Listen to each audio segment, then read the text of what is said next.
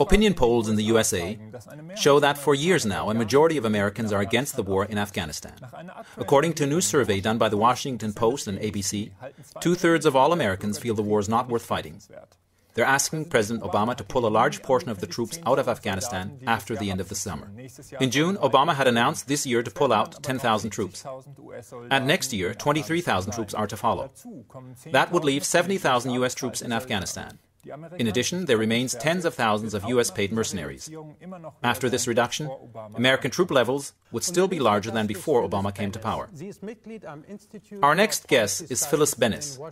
She is with the Institute for Policy Studies in Washington, D.C., and author of the book, Ending the U.S. War in Afghanistan, a primer. Phyllis Bennis, the official justification for the invasion and occupation of Afghanistan was and still is to fight terrorism. How plausible is this justification, given, for example, the fact that none of the 9/11 hijackers were from Afghanistan, but most of them from Saudi Arabia? No Afghan has been sued before court due to 9/11 up to now. Why was Afghanistan chosen to be invaded? Why not Saudi Arabia?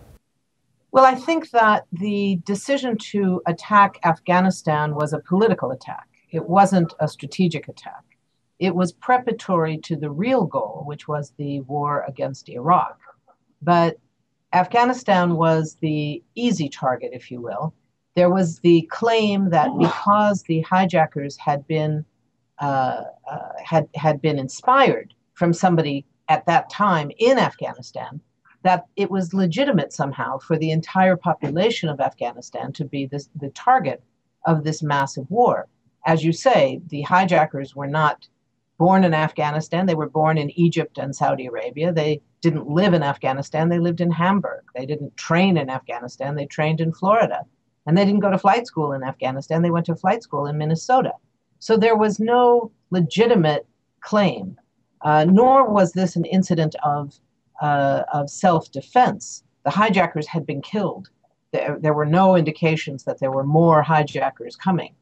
The idea, the justification was that they attacked us. And then therefore we, however we want to define we, have the right to kill all of them. And this notion of us and them was very central to the ideological basis of that.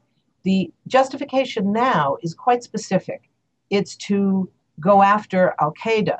Now, the problem for the U.S. administration is that they've admitted that there are only somewhere between 50 and 75 members of al-Qaeda left in Afghanistan.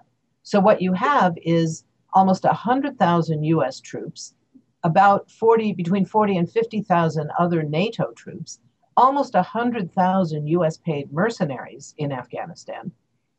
To go after 75 guys? I don't think so. So this has far more to do now with both continuing the political role, making sure that the U.S. is able to claim a victory at some point, although that's clearly not going to happen in any real sense. And at the strategic level, it has everything to do with the strategic location of Afghanistan, the inability of the U.S. to occupy Pakistan, which remains a major concern. The U.S. would love to actually declare its ongoing war against Pakistan, but it can't do that. So instead, it says it's at war in Afghanistan and uses that as the basis to go to war using drones against Pakistan. There's also the question of natural gas and oil pipelines going through Afghanistan. But basically, the war in Afghanistan is not a war for oil. It's a war for strategic positioning, which is a slightly different role than the war, for example, in Iraq. Hundreds of billions of dollars are spent for the war in Afghanistan. At the same time, the U.S. is facing a severe debt crisis. Talk about the costs of the war and the U.S. military budget in general. The American people right now are paying an enormous price, very directly, very much at the financial level, for the war in Afghanistan.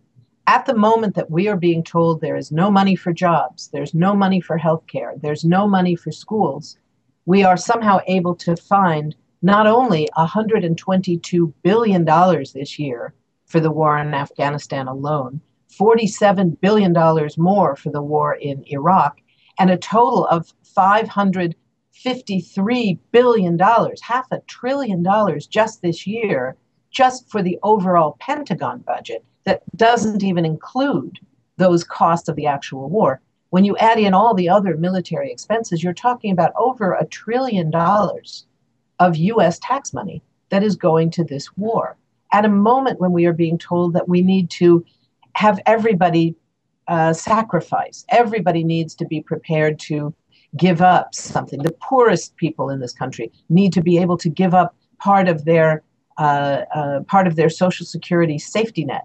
Working people have to give up part of their pensions. Old people have to give up part of their Medicare, the only medical health care they have available. So it's a horrific reality in this country where the Afghans are paying the dramatic price in blood. People in this country are paying an enormous price in the economic crisis that is affecting our country.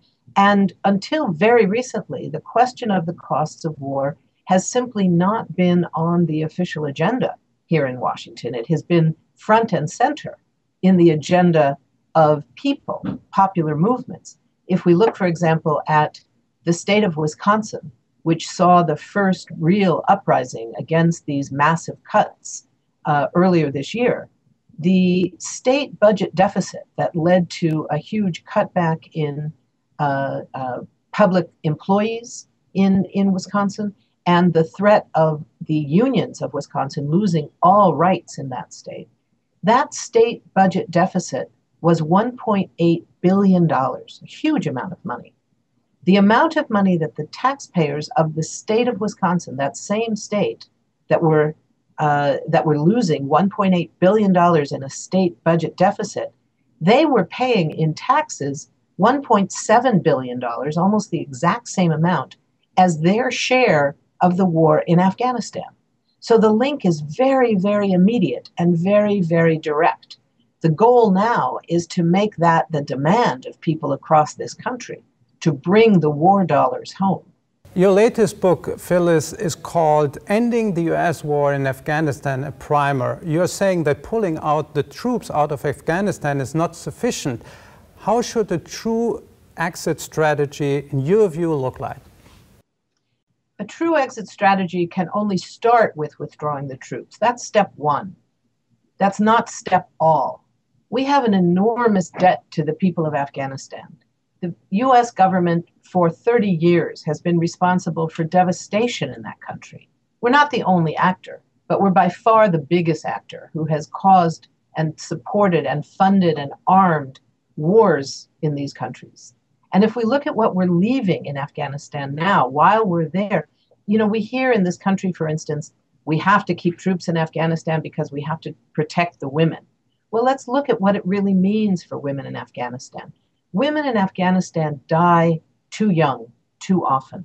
But they don't die because they're killed by the Taliban. That's a very rare occurrence. They die frequently in huge numbers because they die in childbirth for lack of decent medical care. At the time that the Taliban ran Afghanistan in, say, the year 2000, the women of Afghanistan faced the worst place in the world to give birth. Afghanistan had the lowest ranking in the UN's rankings for maternal mortality, for women dying in childbirth. Where is Afghanistan today? It's still the worst place for a woman to give birth.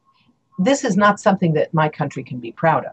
So we owe an enormous debt. We owe a debt that needs to be paid with money, with access to training, but not with US control. US aid money now overwhelmingly does not leave the United States. It goes to US-based contractors, US-based agencies, US-based manufacturers, US-based arms dealers.